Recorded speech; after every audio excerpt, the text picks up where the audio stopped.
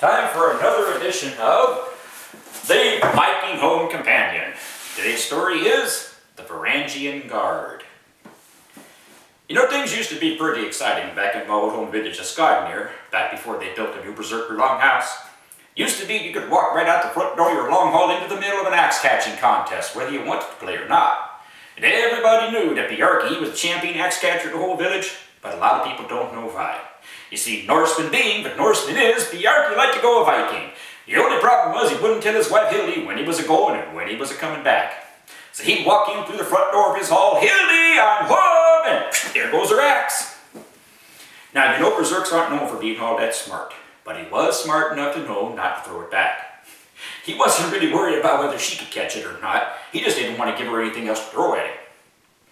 So anyway, like I say, you know, things have been pretty boring lately, so we decided we was going to go a Viking. And we all went down and piled into Halfdan's longboat. And we decided we didn't want to go over to England that year, you know. We've been raiding them pretty often, and there aren't a whole lot of Saxon villages left, kind of because we have this habit of burning them down when we're done. And anyway, the ones that are left don't have as many goodies as they used to have anyway either, so we figured we'd give them a break. Give them a chance to restock. Maybe they'd be worth raiding in a year or two. So we decided we was going to go east instead. And we ended up over there in Novgorod. Boy, we was having a really good time too, until the berserks got bored and some of them started teaching the locals how to play axe catching, and well, we had to leave town pretty quick after that. Although we did pick up one new crewman.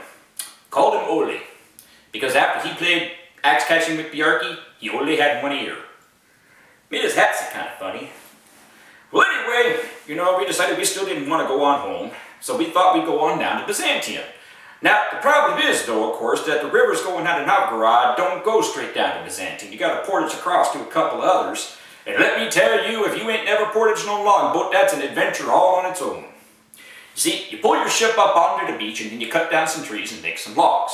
You shove the logs up under the front of the boat. Then you tie a rope under the front of the boat and you pull it up on top of the logs.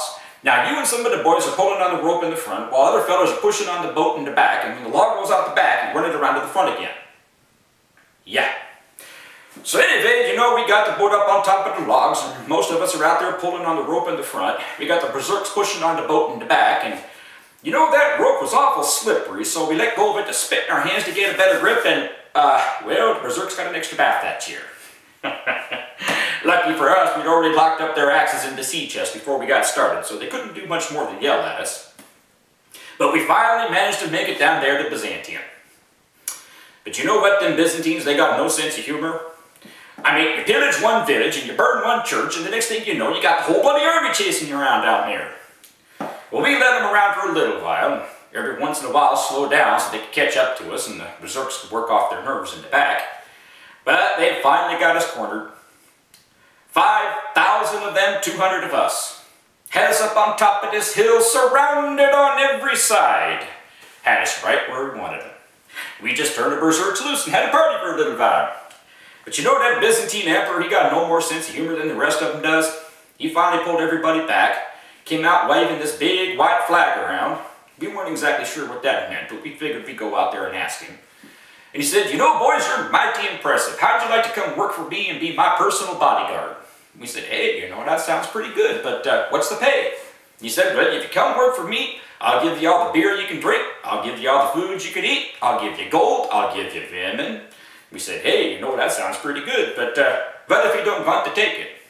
And he looked at us and he said, "Well, I can't afford to lose any more troops to you, so I'm just going to have to pull everybody back and shoot you full of arrows." We had to stop and think about that for a minute. Well, he said, "Boys, I've got to have an answer." Well, we drew up rank upon rank, shield upon shield. We raised our axes, we raised our spears. We looked him right in the eye and said, "Yeah, sure, you betcha."